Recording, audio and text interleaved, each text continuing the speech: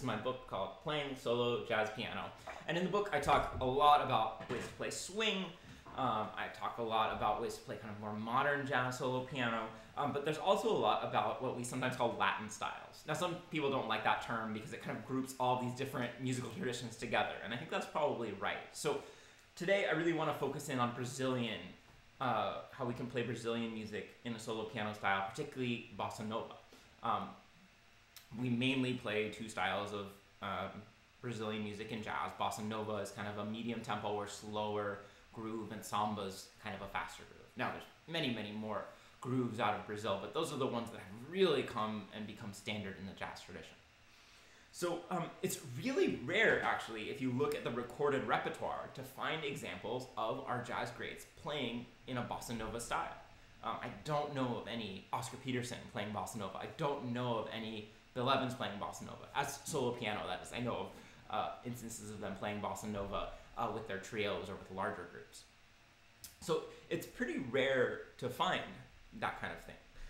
And there's a few reasons. I think, one is that Bossa Nova has these three parts which are maybe a little bit more complicated than the three different parts in swing music, right? So Bossa Nova has this bass line.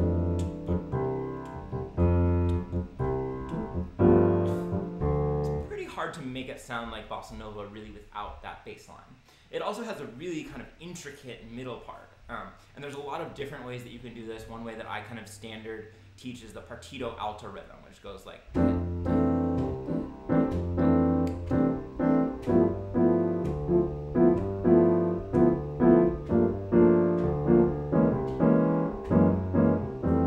By the way, I'm using Girl from Ipanema, Antonio Carlos Jobim's tune, as an example, just in case you're wondering. And then oftentimes Bossa Nova melodies are themselves very syncopated and complex, right?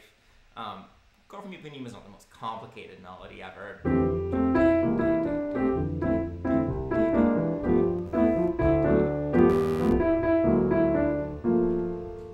So to really do those things in a satisfying way and to keep that kind of groove going, solo piano is really difficult.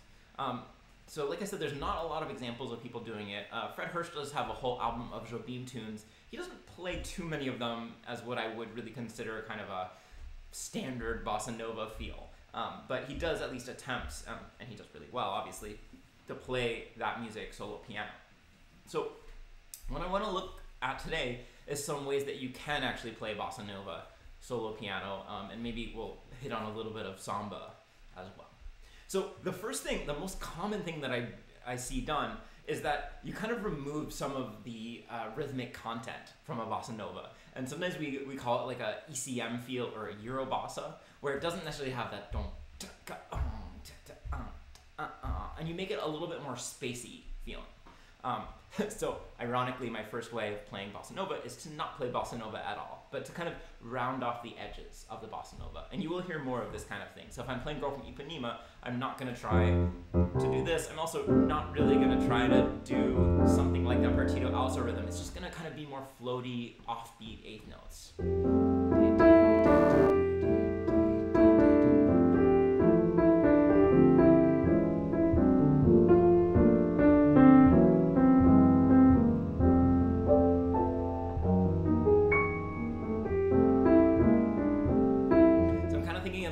Phrases. You can hear I'm using some pedal. So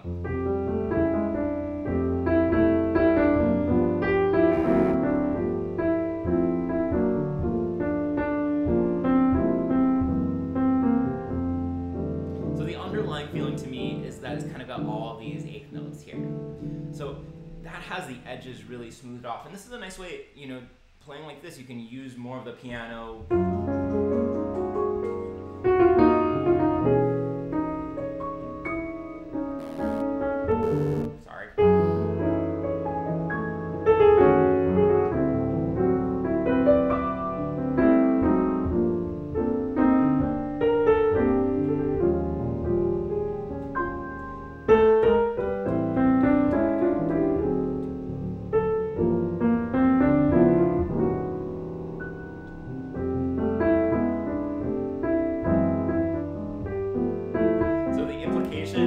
This is implied, but you don't have to play it all the time.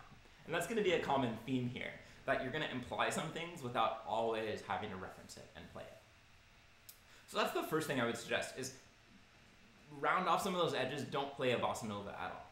Now, if you really want that bossa nova feel, one thing that you can do, especially on a tune like Girl from Ipanema, is you can kind of have the left hand dedicated to the bass, and you can play the melody and the chords kind of at once. And it works pretty well because the melodies are often so syncopated that you actually get a lot of syncopation in the chords. So.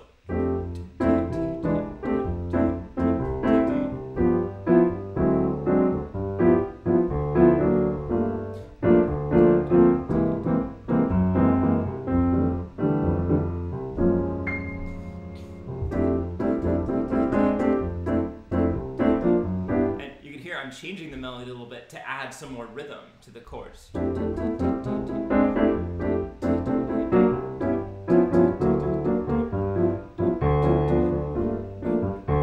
So two things to think about to make your articulation correct for a bossa nova. The first is that you're going to feel kind of the beat and the sway and the groove of the bossa nova more if you emphasize the backbeat. That is beat 3. So.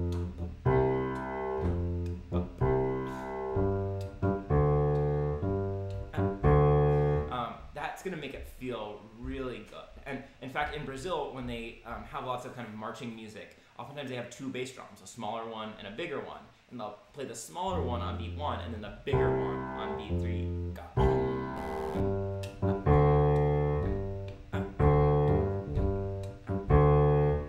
The second thing is that bossa nova has to be very light.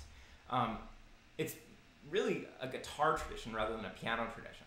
So we want to minimize the percussive aspects of the piano, and we want to kind of focus on these light, airy, ringing aspects of the piano. Because it's Brazil that I'm thinking of when I talk with my students about playing bossa nova, I talk about, you can pretend like you're batting a beach ball into the air. Right? Brazil is such a beach culture that I've got this little beach ball, and I'm thinking more of making an upwards motion with my hand rather than going. I'm thinking about kind of lifting that tissue out of the tissue box. That kind of motion.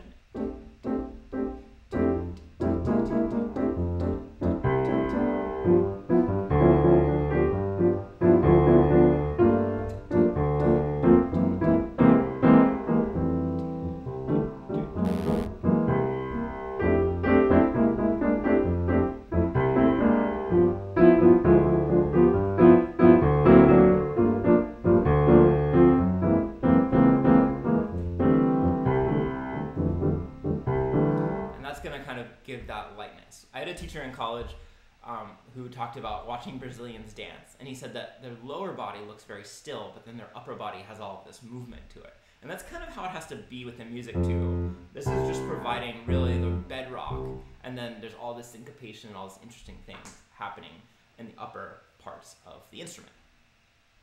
Now, another possibility is kind of fun, and I talk about this in the book, but I'll show you here.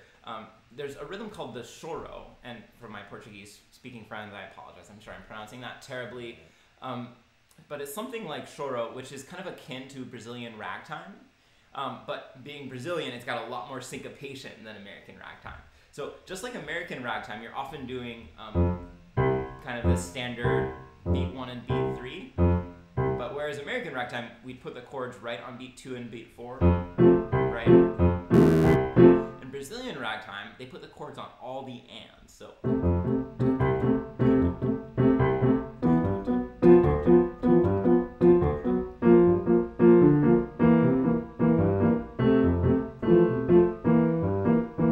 And I'm not an expert on choro music, but my understanding is that they often have kind of very florid scalar melodies.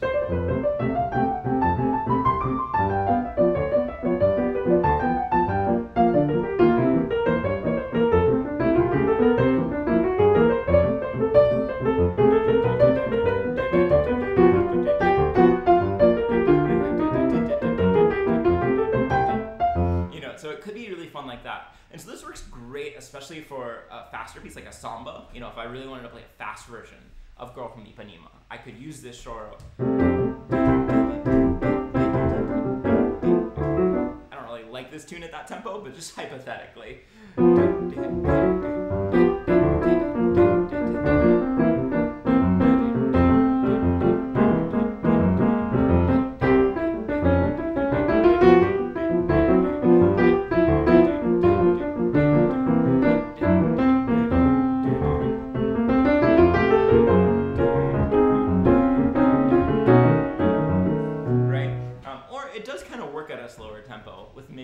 bit of pedal. So I'm doing both. I'm playing the choro in the left hand and I'm adding some chords in the right.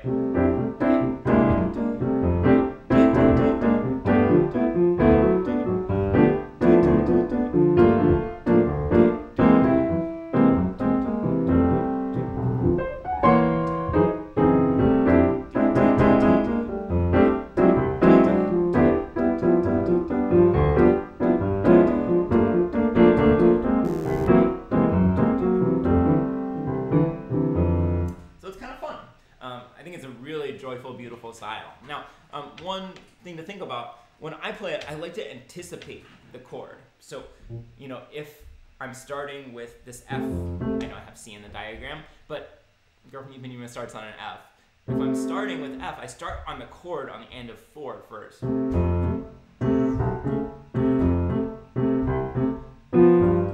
Now, I've talked to some real Brazilians, some of whom support that, and some of who say, no, you start the chord right on beat.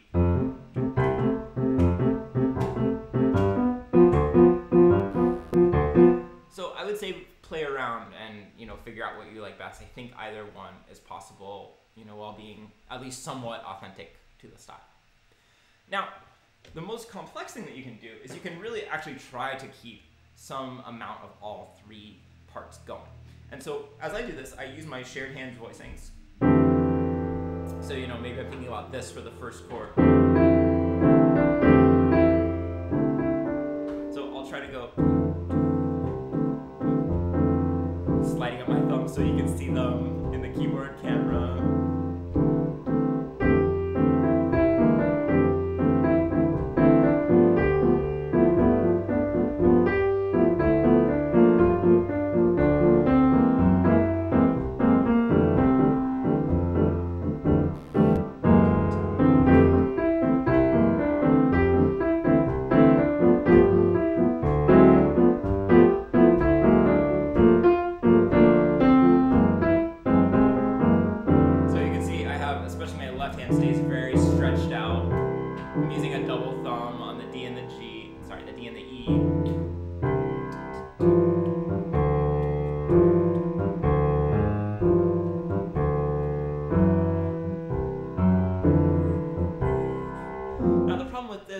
Is that it, you know, it's really focused into that center of the piano. So I would recommend trying to find some times when you could do something in the upper register just to break that tension.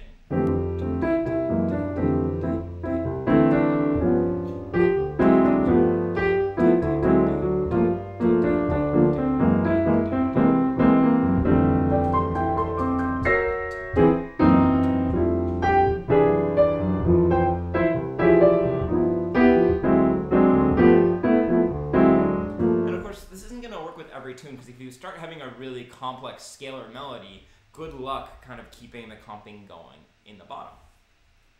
Another way that you can use these shared hand voicings is you can kind of take out that bass and get the...